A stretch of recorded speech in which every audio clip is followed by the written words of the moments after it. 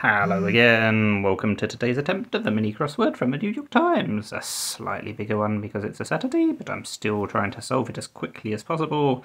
Starting with maths, which they've spelt wrongly because it should have an S on the end, but never mind. College reunion attendees. Oh, I feel like I should know that. I'll kick myself, but I need a few letters from the down clues. That's, I think, the Book of Mormon. Oh. I was going to do Terry Pratchett, but it's not, it's Patchett, so I don't know who the first name of that is. No idea what that one is either. That one, I feel like it's probably Simmer?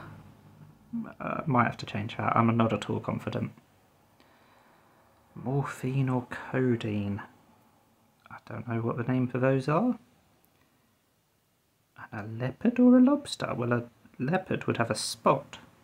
Don't know about a lobster. A claw? Maybe it is a claw. I suppose a leopard would have a claw as well. Anyway, that's Mamma Mia. Or no, it's not. It's just Mama. Mama! Right. I don't know who that is. But that's a turnip, which makes simmer more likely. That's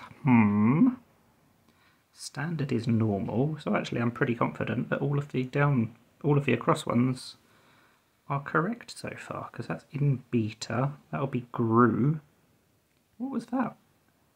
RBG is the nickname. Never heard of that. I'm glad I knew all the down ones. That's clearly a mic. Oh, that's alumni. Of course it is.